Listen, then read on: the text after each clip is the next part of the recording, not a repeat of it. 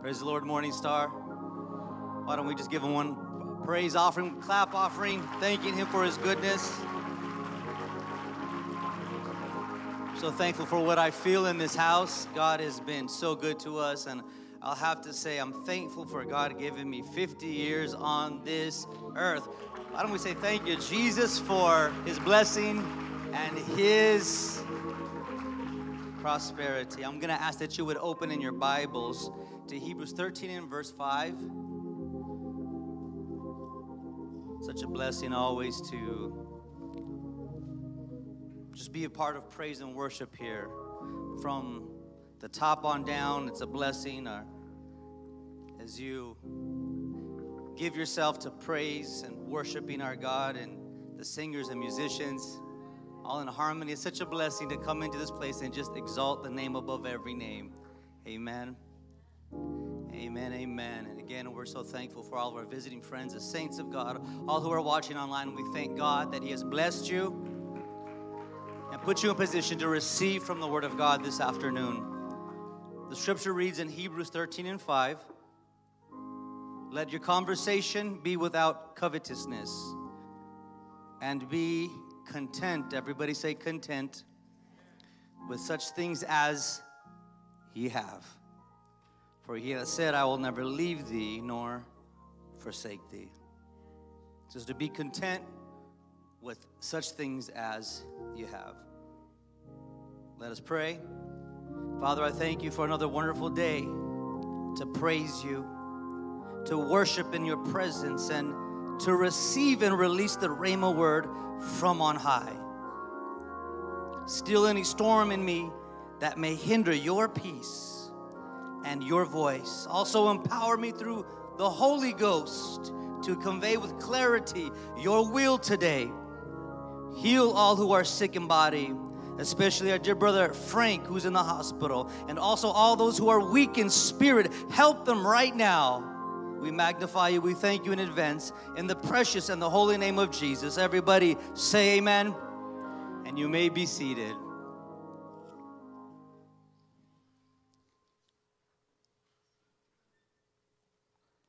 When it is common to you, it confuses the enemy.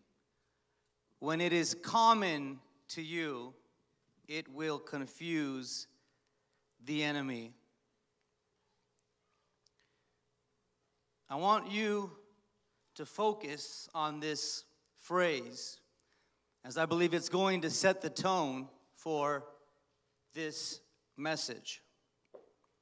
When you're in the fight of your life, it's not a time to try out a new weapon. I'm going to say that again. When you're in the fight of your life, that is not the time to try out a new weapon. Let me see if this will work, says nobody whose life is on the line. I remember I went hunting for whitetail deer out of the country, never hunted like that before. It was a bow hunt. It was not my bow. It was not my state. It was not my tree stand. But yet there I was in the freezing cold and the darkness, up in a tree stand with a bow and arrow or compound bow that was not mine. And I was all for, trying it out. But here comes this beautiful white buck that caused my heart to pop out of my chest, and I got excited. But the thing is, I didn't even know how to shoot that bow. I've maybe shot it once or twice prior. And I can tell you that wasn't the time to try to practice or to work on your working on target practice. It would have been much better had I spent time and had I, understood and took measurements and made sure that my measurements matched up with the bow. But such is life many times, that when you are in a heated situation, when you really are fighting for survival, or when you're fighting for your family, it's not the time to try out some new way of doing things, but there's something tried and true that we must trust in. That's why it's so wonderful to come to the house of God and lift Him up, because this is what we have been doing for a little while. Even through tough times, we come and lift Him up. We magnify the name above every name. And as we do so, we know that as the praises go up, the blessings come down. You may walk in with a rough attitude, but as you praise Him and as you exalt Him year after year, you know every encounter changes your countenance, so that you leave this place, you can't leave the same way that you walked in. Why? Because there's something to praise. There's something to worship. It's been tried and tested, and we know that it is His will. It is what summons and opens the door to His presence. So we exalt Him and we magnify Him. This is something that we've been doing for a long time, and we're going to continue to do it into eternity. That's why right now you can't stop giving Him praise, but continue to lift up your voice and say, thank you, Jesus. I'm exalting your name because you are so good. This is what I do. This is who I am. I'm a praiser. I'm a worshiper. Through thick and thin, I'm going to magnify you. Not the time to try out some new theory. Not the time to be in a place where you're trying new theological teachings that don't coincide with the Word of God. Can somebody say amen? As we talk about this being comfortable with your weapon, this strategy was something that David practiced even from the very beginning of his military endeavors. He had been successful against a lion. Can somebody say amen? A bear, a giant. He'd been successful against a jealous king and any enemy force that would take a stand against his God, or anybody that would get in the way of him executing any proper expectation from the Lord. Here is the key. The key was, it was the right God and it was the right weapon. The right God and it was the right weapon. You see, his first major public success was against a mammoth of a man, a champion of champions, a warrior from his youth. Goliath was his name. Philistine was his country. The battlefield was set. Both camps were present. This was do or die, put up or shut up time. David, out of all of the rest, would be the one who would be courageous in the Lord and also consistent in his weapon of choice. Right before David confidently advances towards the challenger, he makes a critical choice. King Saul offers him his very own sword, his breastplate, his helmet. But David responds in a unique manner. 1 Samuel 17:39 tells us, and David girded his sword, the king's, upon his armor, and he essayed to go, for he had not proved it. And David said unto Saul, I cannot go with these, for I have not proved them. And David put them off him, and he took his staff in his hand, and he chose him 5 smooth stones out of the brook, and put them in a shepherd's bag, which he had. Everybody say, which he had. Even in a scrip. And his sling was in his hand. And he drew near to the Philistine. Even though this was a new position or place that David found himself in, the weapon still had previously been proven. New place, new territory, new battle. But he was using weaponry that he owned, that he was comfortable with, that he was strong in. And from here we can draw our first lesson from this account, that you may find yourself in a new battle and can be facing a mountain of a problem. It may be threatening your peace, but you're going to have to find that the thing that has been proven in the Lord, it will be common to you, but it will confuse the enemy. It'll be common to you, but it's going to be that which will confuse the enemy. There's some old songs that we sing.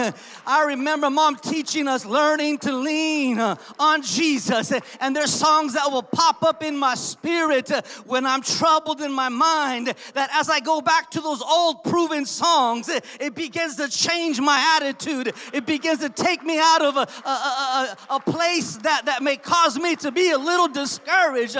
I'm here to tell you that there are some weapons that have been given to us that have been proven time and time again. When you hear bad news, you hit the altar. You let your knees go down because you know there's something to prayer. You can worry about it, but you know the weapon of prayer is so powerful. When you're struggling in your family situations, there's something about prayer that we go to God, and it's proven that as we pray, He begins to move. As we pray, He hears us.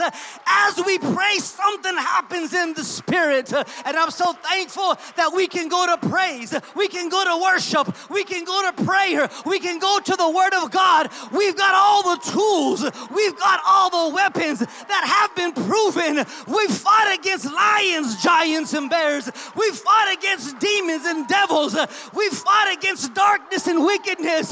How? Through the Word of God, through the Holy Ghost, because of the blood. Why? Because it's proven. If you have a need today, I feel the Holy Ghost. If you have a need today, if you have a need, just trust in that which has been victorious in the past, because it's proven. You know how to pray for your wayward son, your wayward daughter. You know how to pray for your finances. You know how to pray for your health condition. In the name of Jesus, I'm going to boldly attack the throne of grace.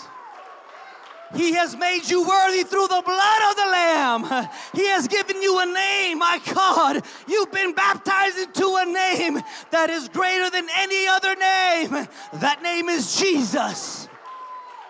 He has given you the authority through the Holy Ghost. I said He's given you authority to put thousands to flight through the power of the Holy Ghost. It's already been proven. You've already tried it. You've already been successful. So be encouraged today in the Lord that which is common to you, it will confuse the enemy. You want to know why? Because the enemy, when he applies a little pressure and heat, he thinks you're going to fall apart. He thinks you're going to start complaining and murmuring and worrying and being full of anxiety. But that's when you enter into the Spirit. That's when you pray and say, God, I'm not going to be concerned about it. And it begins to confuse the enemy. Because you're comfortable in prayer, because you feel something special in praise and worship.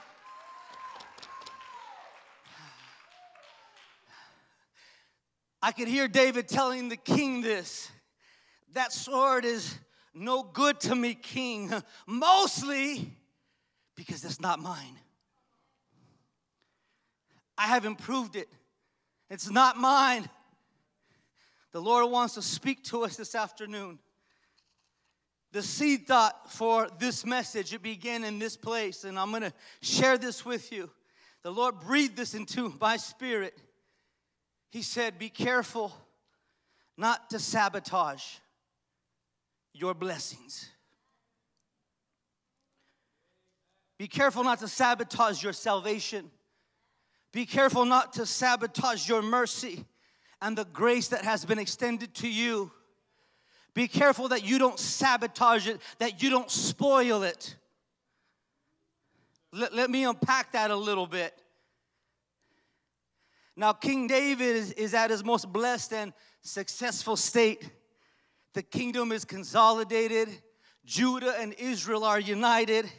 He's walking in his third anointing, not just as king and prophet, but also as priest.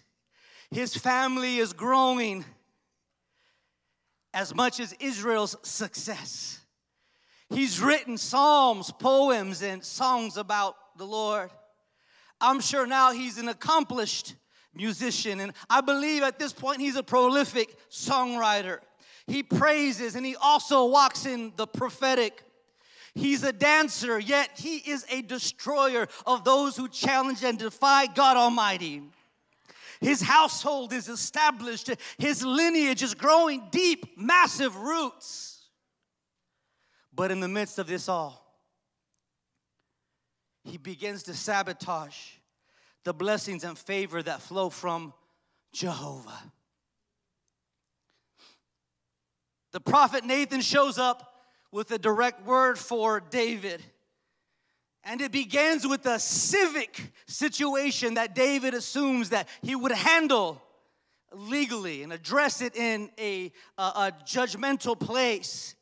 And the story or the parable that Nathan gives David he speaks of a man that had a singular lamb, one that he loved so much, and it basically became his pet, almost as one of his daughters.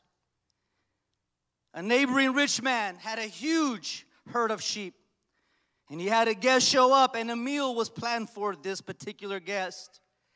And instead of taking from his own great flock that he currently possessed, he took the poor man's little precious, lonely, affectionate, and endearing lamb, probably slaughtering it right next to all of the other sheep that he owned. He prepared it for his guest and gave it at his own dinner table. King David judged this case immediately. He deemed the rich man worthy of death, and also that he would pay back the price of the lamb 4 times over for his insolence and lack of pity. But the prophet Nathan's response was this.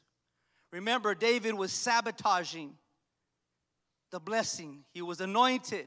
He was a warrior. He was a praiser. He would entertain the presence of God. Wonderful, powerful king. Yet, Nathan at this stage of his life tells him, David, you are that man. You are that rich man. And out of all that you have been blessed with, you chose to take a woman to your chambers that was not your own, and then tried to cover it up through the confusion of war. But the Lord saw it all, and he knows exactly what you've done, David. The child that recently conceived will die, and the peace that was in your house will no longer be as it currently is. How sad. David spoiled much of the blessings in his life. He sabotaged a good portion of the serenity that would be in his future. The question may be why? What would cause a man of such stature and such spirit to succumb to such a lowly and selfish state? The answer is connected with the first lesson that I mentioned earlier. Let me remind you of it. David was successful. David was successful when he worked or he went to war with what was his. With what was his. This is where David found success against all odds. His sling was better than the king's sword, mostly because it was his. I believe the Lord wants to drive a point home today. Because it was his. And it was proven, it was tested, and tried. Psalms 34:8 says, "Oh, taste and see that the Lord is good. Blessed is the man that trusteth in him." I'm here to tell you that I've tried him.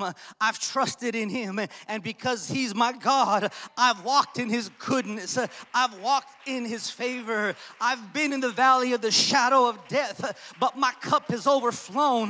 The windows of open have poured out blessings that I should not contain. But it's because he has been my God. I declared him Lord and Savior. I declare him God over every part of my life. I wake up in the morning and I say, God, I give you complete lordship over me, over my day, over my life, over every part of who I am. And because I've tasted and seen that he's good, my God has proven himself that he'll show up in the midnight hour. He'll show up in a prison-like experience. He'll show up when you're sick.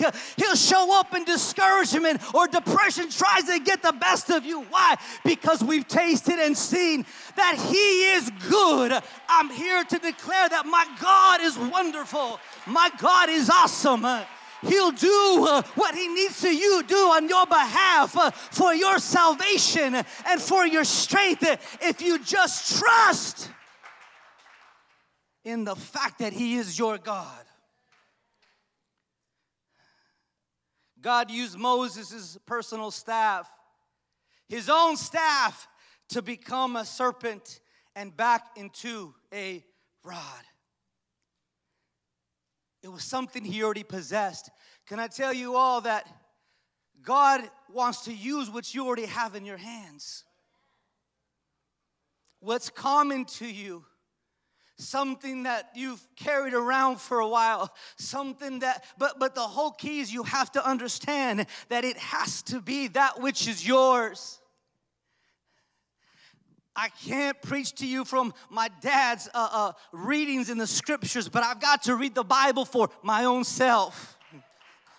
I can't praise him completely for what he's done on your behalf because I have to be thankful for the fact that he saved me out of my situations. He saved me out of my mess. And from that place I say, Lord, I'm thankful for what you've done for me. I'm thankful for what you've done for them. But God, there's a personal testimony. There's a personal declaration that is down deep in my heart that started a long time ago, that it doesn't take me long to be thankful for what God has done. As I look back over these 50 years, I can tell you that God is good and his mercies endure forever.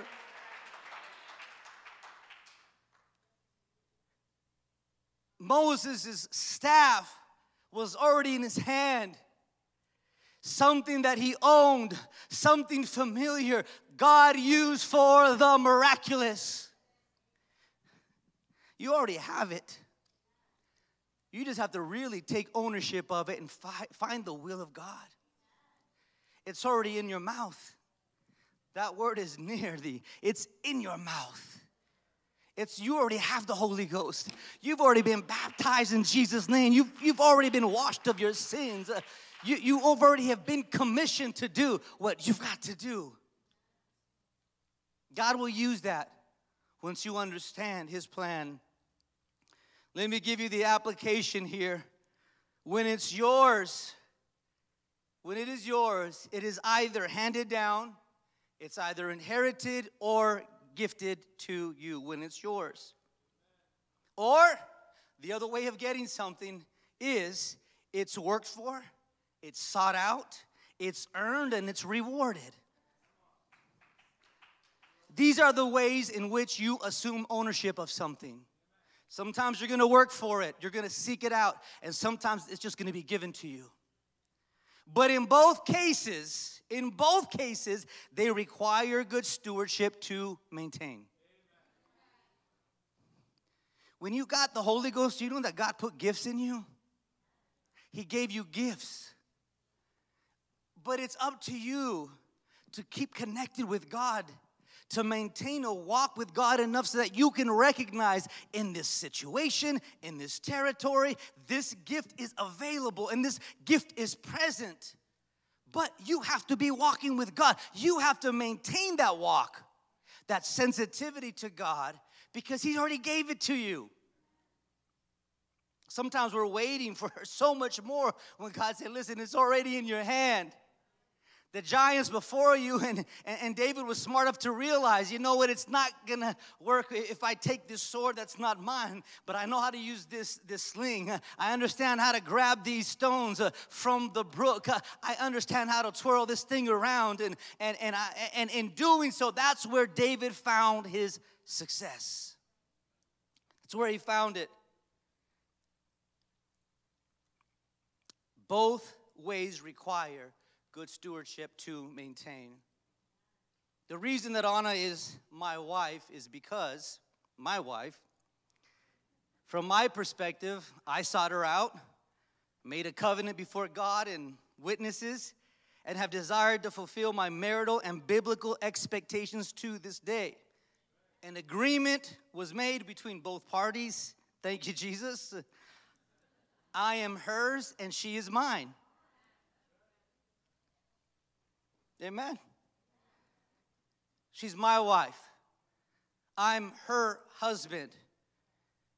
And I can tell you this, that you are more effective when you work with what is yours. That's preaching all on its own. When it's yours, you're going to be more effective.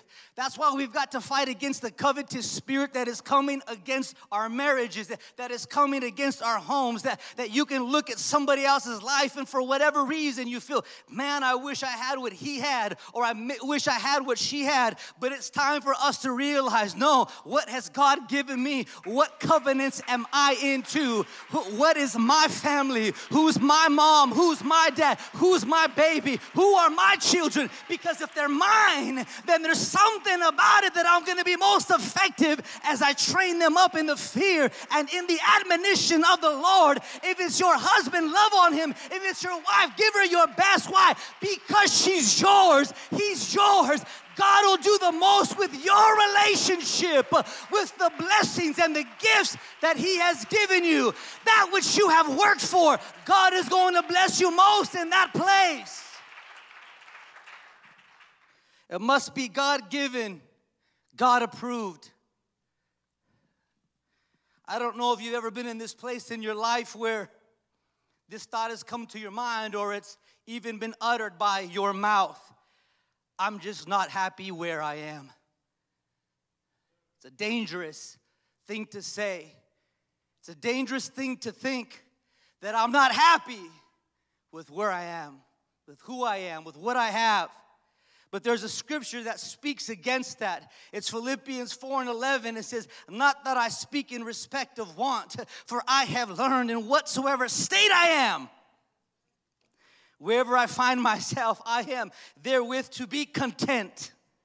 Here is the key to you fighting against the enemy of your soul, is regardless of how you may feel about what you have or who you are, you've got to get to the place where, Lord, I'm thankful.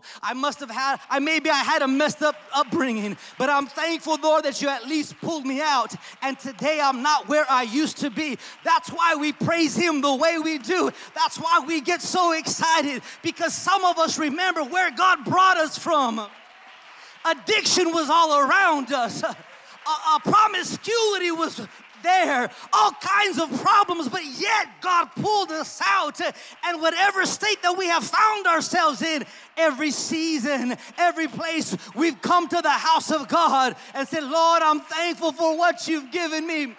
Maybe I'm not exactly where I should be, but I'm not where I used to be. Lord, I'm thankful that I'm not addicted. I'm thankful that I'm not bound. I'm thankful I'm not in prison. I'm thankful that I'm not 6 feet under. But today I have an opportunity to praise you, to magnify you. Jesus, I'm more content than I am sad about what you've given me, what you've allowed me to become.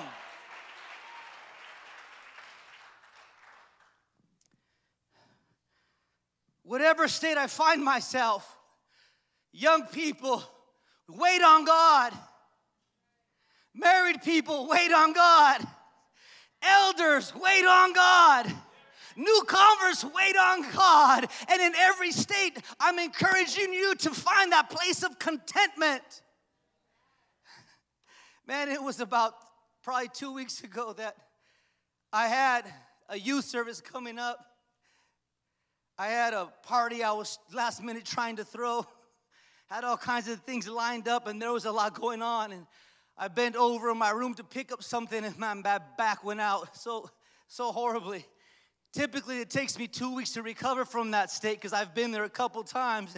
And I just found myself fighting discouragement because I had all these things going. At this stage of my life, it's not even about the pain or the discomfort anymore. It's just like, man, I've got these young people. I've got a youth service. I've got a birthday. I've got these things going on. And I was just there fighting. But, I realized that, I can't do much about what state I'm in. But one thing I made up in my mind was I'm not going to get discouraged about being in this place. If it's 2 days or 2 weeks, God, whatever it takes for you to heal me, heal me. But it only took 1 week, and I was back in the house of God. And I'm here to tell you that I had to be content with that downtime. You may have to be content with the doctor's report for some time, but in that state, lift up the name of Jesus, because he'll pull you out eventually. But he's trying to see what kind of praiser you are, what kind of worshiper you are in the process, along the journey. You may feel lonely right now, but he'll send you a companion. If you just learn how to be content, he'll give you peace. If there's anxiety, just learn how to be content. He'll come through if you just let him.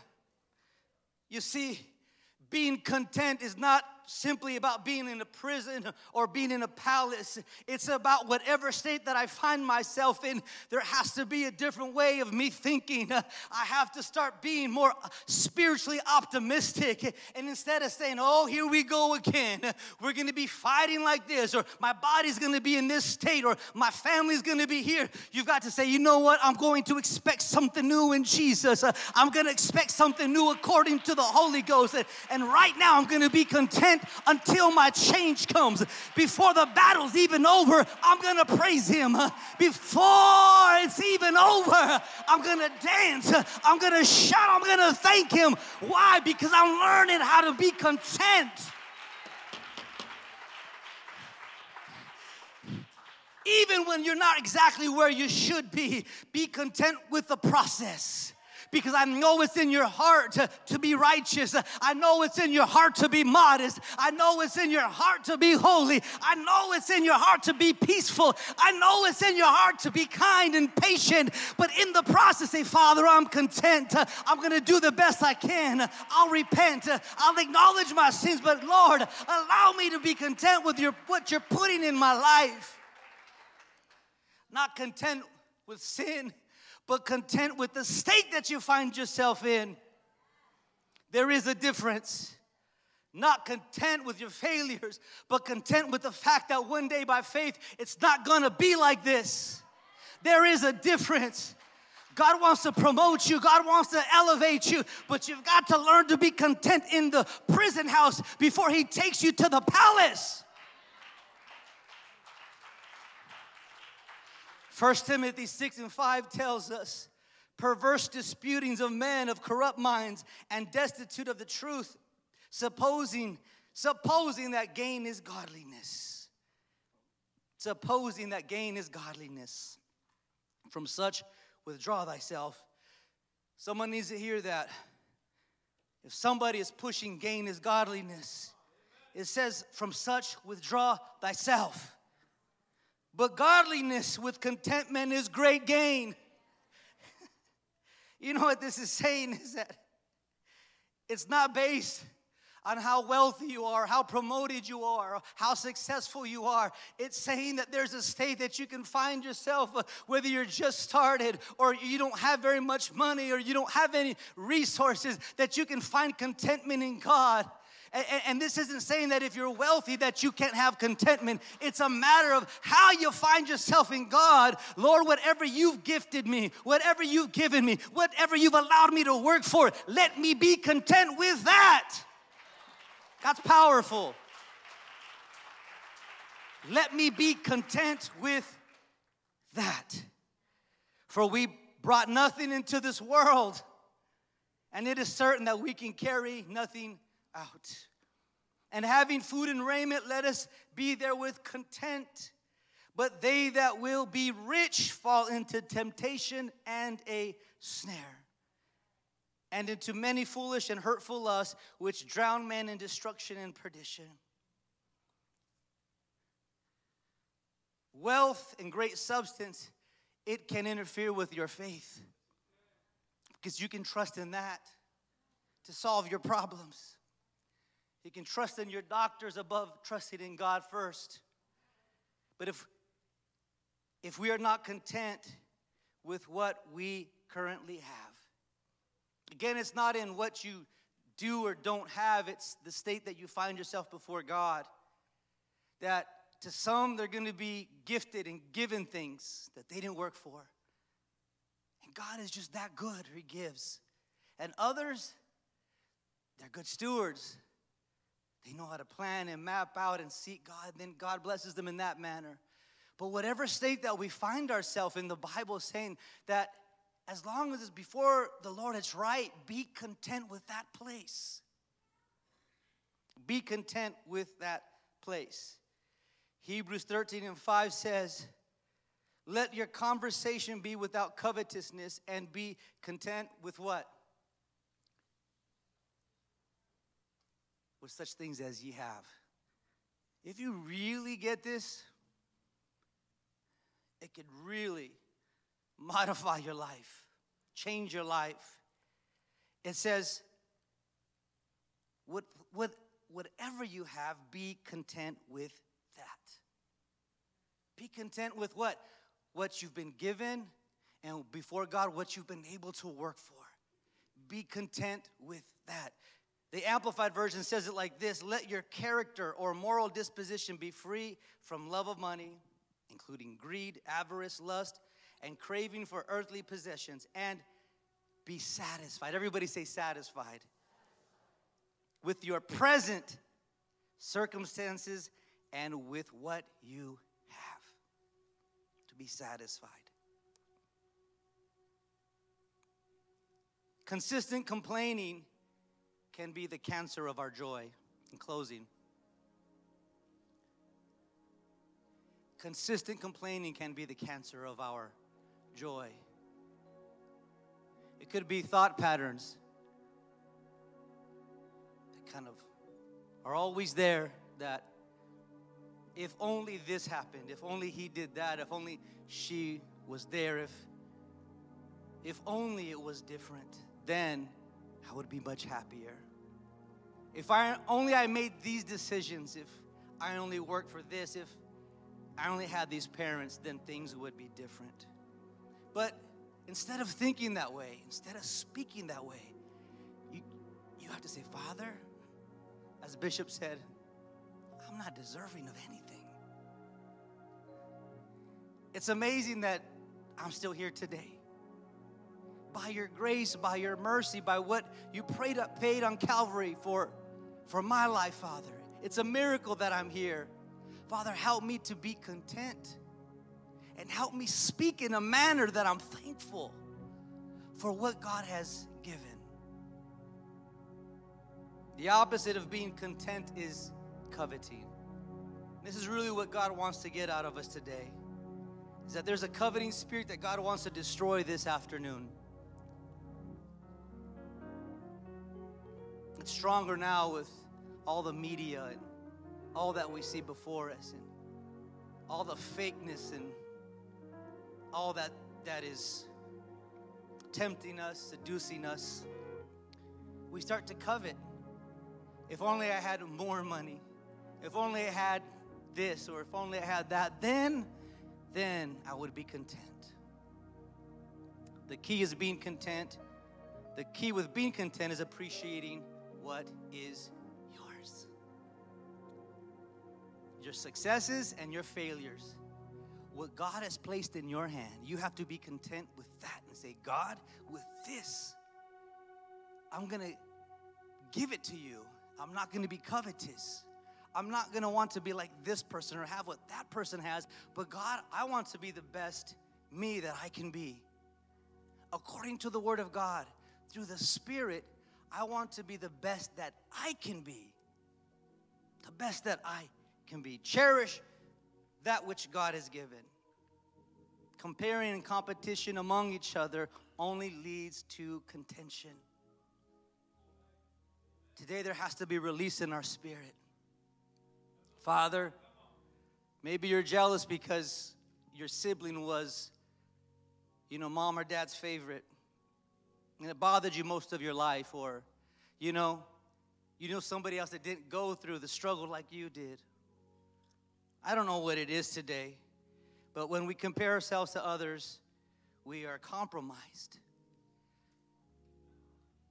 You won't be able to worship and praise when you compare. You won't be able to walk in true identity until you're honest before God and say, you know what, Lord, this is who I am, but from this point forward, I hope you're getting what God has put in my spirit. David fought against a giant that was larger in size. His weaponry was greater. He had been in the battlefield for so much longer. Everything about him was superior.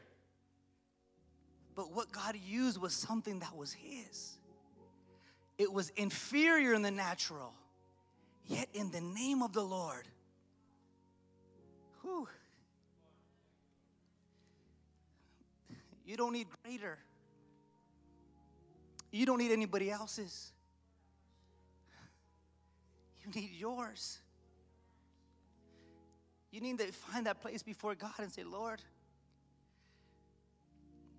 you cast down what the devil's put in your mind that you're not worthy enough, or you can't be used, or you can't be in position, or God doesn't love you, because it's not true. He's given you weapons.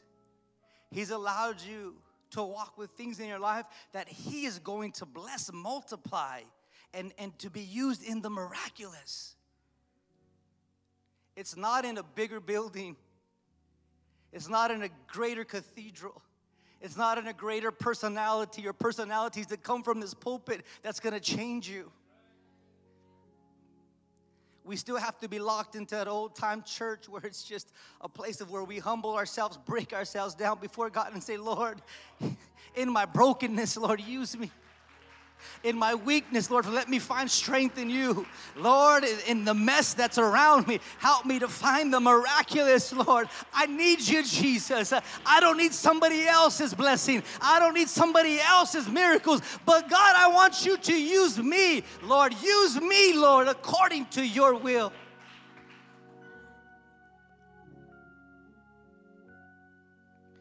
When it isn't yours, it is mistreated.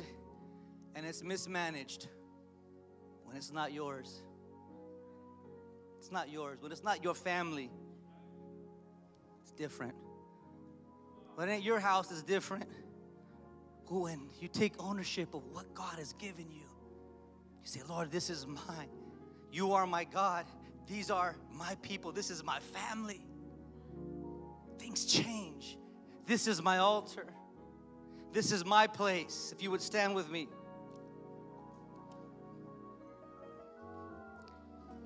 When it comes to the common, where it is common to you, that's what's going to confuse the enemy. Today, the Lord wants to bless somebody at this altar. Confuse the enemy. Instead of complaining or groveling about things that you're not happy about, say, Father, help me to be content. Help me to be content with my family, with my spouse, with my ministry, with my surroundings, what you've given me, Lord, with the gifts, the position, the place, and the body that you've placed me. Help me to be content with that. And it is in that place that you're going to slay demons, giants. You're going to put the enemy to flight out of your house, out of your mind, as you just give God what is rightfully His. Why don't we come to this altar?